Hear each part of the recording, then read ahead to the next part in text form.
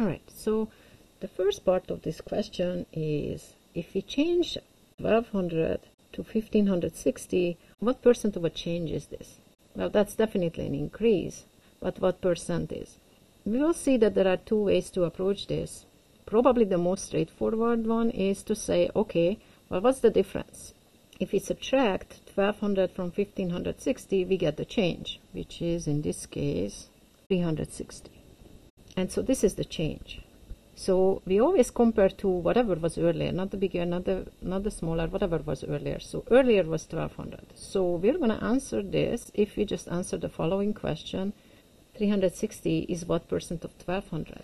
Because that would be the change expressed as a percentage of 1200. So this is a type 2 percent problem. Is fraction times of. So 360 is the is.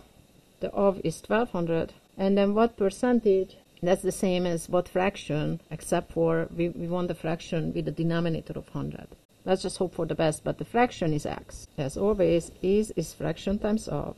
And so the is number is 360. The fraction is x, and the of number is 1200. And so we have again a one-step equation. To solve for x, we will divide both sides by 1200. And so then we get that x is 360 divided by 1200. And then remember, we don't want to scale this down to lowest terms as a reduced fraction. We wanted something over 100, and we got lucky because 1200 is a multiple of 100. It's 12 times 100, so we will get a denominator of 100 if we just divide upstairs and downstairs by 12. So 360 divided by 12 is 30. Going from 1200 to 1500 is a 30% increase. Okay, so that was the first part. The second part of the question is, 1560 is what percent of 1200? So this is again a type 2 problem where is 1560, the fraction is again x, and the of is 1200. So then is fraction times of will become is 1560, the fraction is x, and the of number is 1200. To solve for x, we divide both sides by whatever is multiplying x.